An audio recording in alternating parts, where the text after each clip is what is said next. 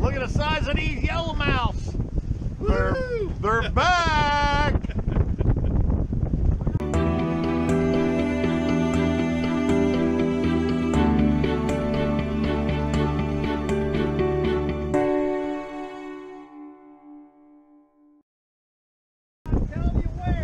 Yeah.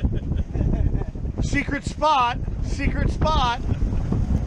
Joe's got a monster ass fish. Monster ass fish. No, you gotta add the ass to it. Monster ass.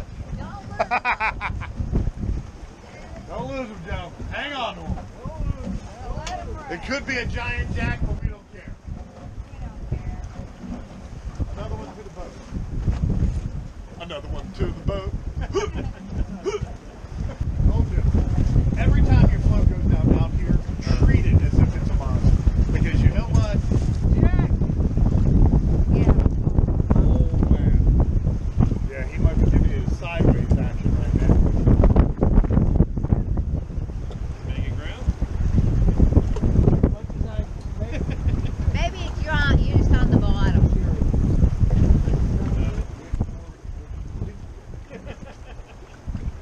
Maybe it's cobia. No, I'm not breaking any. Well, he'll tire out. He'll tire out. I hope I got enough camera back. Okay, Joe's got on a bull redfish while we're catching big yellowmouth and bluefish, one after another. He's got himself the bull red. Sherry, get ready with that camera. We gotta let him go. Got a bull red on the old float rig. Oh, you can't. When you least expect it, There you go. Okay, here's go time. He doesn't like this. He doesn't like this. He sees the boat. Wow.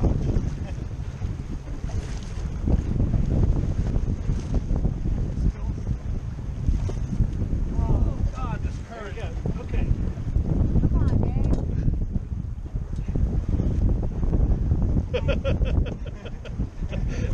Holy crap!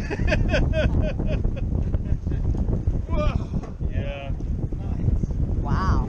Look at that size of that. Sherry on that spot on the fish. Now, here's what I always look at. The hook set. You got him and old rubber lips here. And let's check the hook. Where's the pliers? Oh no, the red behind you.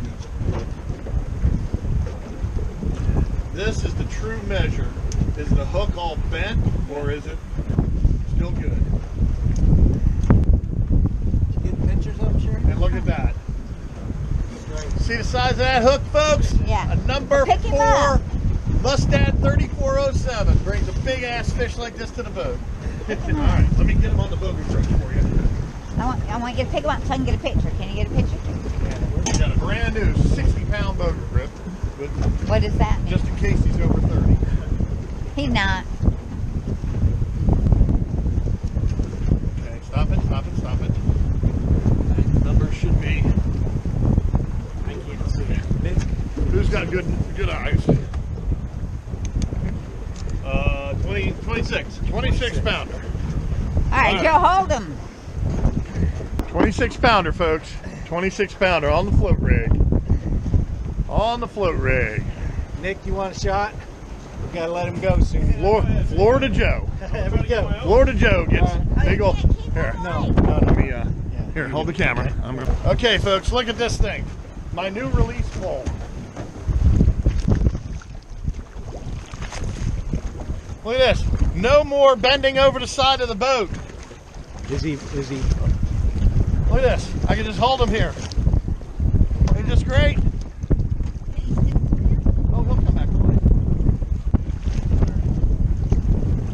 But I'd have to hold him over the side with the boga grip leaning over. Not anymore. I got a special release pole now.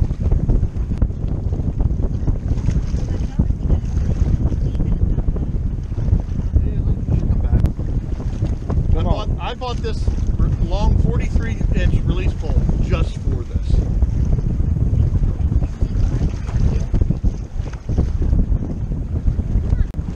That was a lot of battling he did. Yeah, he's tired. Ain't no doubt about that. Alrighty, I got to actually use my new 43-inch release pull. It's just like a boga grip. Here's a 60-pound boga grip, and